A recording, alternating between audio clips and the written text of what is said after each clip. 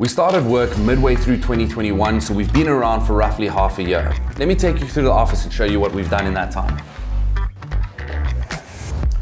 Between June and July, we solidified the idea for Moment, and within 2 weeks, we had raised $300,000 in funding. We built an auction MVP and launched some NFTs with some key influencers. We did about $22,000 in sales and reached about 3 million people in readership. We then pivoted to being an open marketplace where anybody can create and mint an NFT for free. We went from being a small community of a few hundred users to about 3,000 worldwide. We then relocated to more permanent office space that can support a growing team and began planning our next auction. This became Africa's biggest NFT auction, and we sold NFTs within the top 5% of most valuable NFT sales to date worldwide. We then repurposed the powerful back-end API that we use in our marketplace to create a business-to-business offering.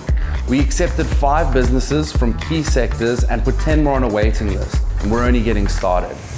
I can't wait to do one of these for 2023. I think it's going to be a massive year for all of us, so see you then.